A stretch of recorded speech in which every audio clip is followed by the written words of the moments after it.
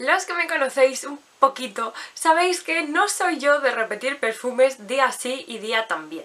Más bien todo lo contrario, soy de usar diferentes perfumes en diferentes momentos del día. Pero sí que es verdad que desde que grabé el vídeo del tag, que ya hace bastante, ahora por lo menos 2 o 3 semanas, desde que grabé ese vídeo, aquí este señor ha vivido mucho por mi mesa. Mucho, mucho, mucho. Y eso es por algo. Yo ahí lo dejo.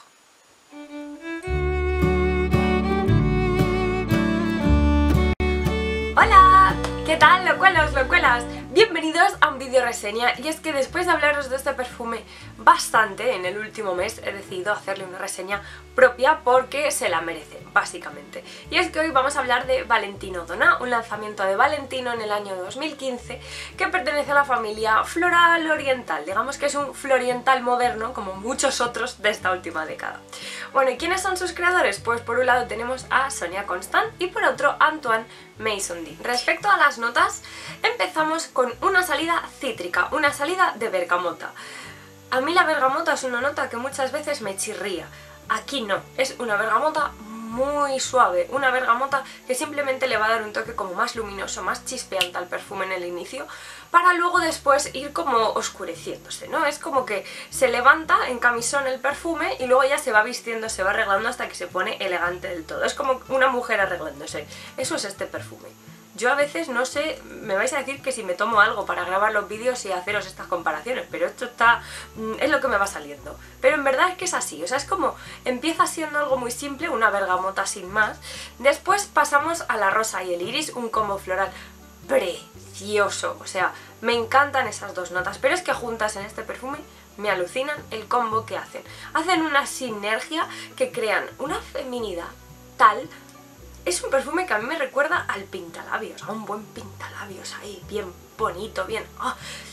Femenino donde los haya, pero es que luego cuando pasamos al fondo, es como ya pasar a la parte de los complementos. Lo que va a dar ya la elegancia, ya no es solamente el vestido que se haya puesto, sino ya el collar, tal, el no sé qué, el no sé cuánto. Yo no tengo ni puñetera idea de moda, pero es lo que me inspira este perfume. Es así, o sea, ya luego cuando llegamos al fondo, ese combo de notas que tiene la vainilla por una parte, que le va a dar dulzor, que le va a dar un poquito de ternura, va a suavizar y va a darle una parte un poquito más cremosa, como que une todo en amor y compañía, pero también el cuero y el patchouli hacen todo lo contrario, le van a dar como un poco más de distancia de aquí estoy yo, ojo cuidado que acabo de llegar y vengo con las pilas cargadas. O sea, esto es lo que os decía el otro día, no es un floral tierno de ¡ay, qué cosa más mona! ¡Ay, qué bonito! Una rosa, como muy delicado y muy fácil de pisotear. No, esta rosa y este iris llevan guardaespaldas, por así decirlo, porque con un cuero y un patchouli como tiene este perfume, ya me diréis, esto es para tomárselo en serio, totalmente en serio. Y bueno, ¿cuáles son las notas que más destacan? Bueno, pues sin duda alguna la rosa y el iris. Esa parte del corazón, ese corazón floral, se mantiene prácticamente toda la vida de la fragancia. Sí que es verdad que conforme van pasando las horas va saliendo un poquito más la dulzura de la vainilla, la parte del cuero, le van dando como unos matices un poco más oscuros, más... Es como si fuera por fases, ¿vale? No es un perfume lineal. Tiene sus quiebros, pero siempre manteniendo la rosa y el iris como protagonistas. Tampoco es que las 3 fases se le distingan de decir, madre mía de mi vida, cómo han juntado esto, porque no tienen nada que ver. No. Pero sí que se le va notando conforme va pasando el tiempo que el perfume va cambiando, se va tornando un poco más serio, por así decirlo. Y bien, después de la rosa y el iris, las segundas notas principales serían la vainilla por una parte y el cuero, pero esas estarían un poco de acompañantes, ya os digo, aquí rosa e iris, si os gustan esas notas, dadle una oportunidad. Si huís de ellas, este perfume seguramente no os guste en absoluto.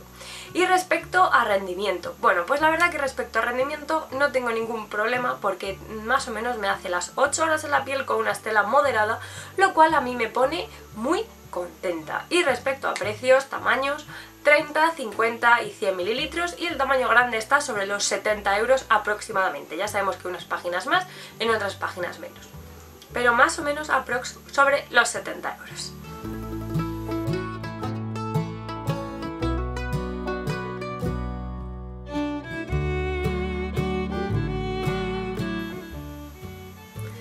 Respecto a su uso, bueno, pues para mí este perfume es uno de los más elegantes que tengo en toda la colección. Es un perfume que tiene clase, es un perfume que es distinguido. No es un perfume para ponértelo todos los días para ir a comprar el pan. No lo veo yo. Oye, aquí luego ya, por supuesto, cada cual que haga lo que le dé la realísima gana. Tampoco lo veo para estar en casa y llevo 3 semanas poniéndomelo para estar en casa. O sea, es que el aroma me gusta, entonces bueno, ahí ya, por supuesto, cada cual elige cuándo, cómo y dónde ponérselo. Ahí yo sí que no me meto en absoluto. Pero sí que es verdad que tiene esa aura de... eso, distinguido. Bien hecho. Y respecto a parecidos con otros flankers, bueno, yo tengo el Donna Aqua y me requete chifla. El Burning Roma también, igual. De ese sí os hice reseña, os la dejo por aquí linkeada. Ese sí es más ponible, ese es más así, más juvenil, más para todos los días, así más te sirve un poco para todo, es más casual. De hecho, ese tiene así vibras tipo Fiori, o sea, son de estos buen rollistas que me gustan a mí.